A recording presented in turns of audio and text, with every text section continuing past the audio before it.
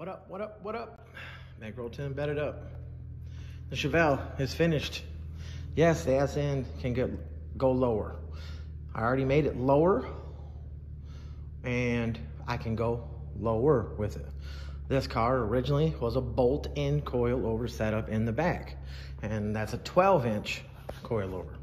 So with me having to put the cross brace and shit in there, it's way lower in person than on the camera, especially with the light underneath there. But bolt-in coilovers are longer because you got a lot more distance to travel from the mount on the rear end side and where it mounts up into the car. So anyways, I put the cross brace in it, boom. We can bring the ass end down. Fix the starter issue with it. The car fires right up, boom. It's got a big block in there, but it's going to get an LS motor put in it. So it's leaving Friday to get LS motor, swap, this and that. But anyways, as for everything that's going on here, the car is all set up, got plenty of clearance. Boom, plenty of clearance up in there, boom. I can go lower. The car is completely empty of fuel right now. I can see that setup underneath there, boom. That's why I'm not a parts changer. I'm a custom fabricator. That's what I do. It's all custom. You know, I wasn't supposed to put a cross brace in it. It was supposed to work with the uppers being the upper mounts for the coilovers. They were gonna stay right there, and I was gonna do a custom setup on an angle with the lower mounts and this and that, and then it just didn't work, so I had to put the cross brace in there, which is better. Cross brace is in there, boom. 24's are on it, boom. The car is very dirty. This side, you know, looks like it's tucking just a little bit more. But the way the ground is, the way the floor is, the front of the car is a little bit higher on the driver's side. The front, I probably haven't even pushed it down since I'm taking it off the lift. But anyways, had to go get the motor swapped. Got a big block in there now.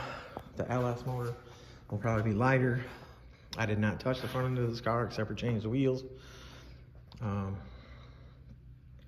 So once, get this jackhammer out the way.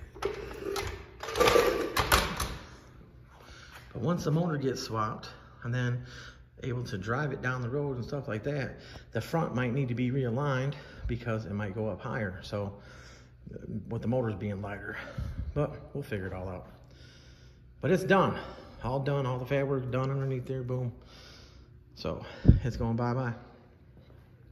I would have already put it next door, but we couldn't get the golf cart started to pull the Regal out. There's a Regal I'll get you guys some video of.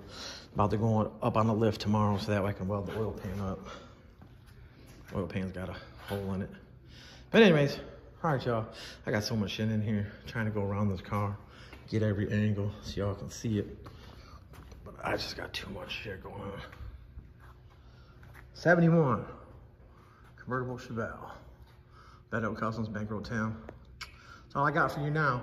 I know somebody was like, show us, you just show us the finished product, this and that. No, there's numbers to my videos. I'm not trying to make $1 million off of videos. 3-minute video here, 4-minute video there. I don't have time to sit down at no desk and go on a computer and do all this editing and this and that. I record it, I post it. So there you go. Look up the other videos and you'll see the process. There's probably, what, 5-6 videos of this Chevelle now. You'll see the start to the end. So there you go. All right, y'all. Appreciate y'all, though. Bankroll Tim, I'm out.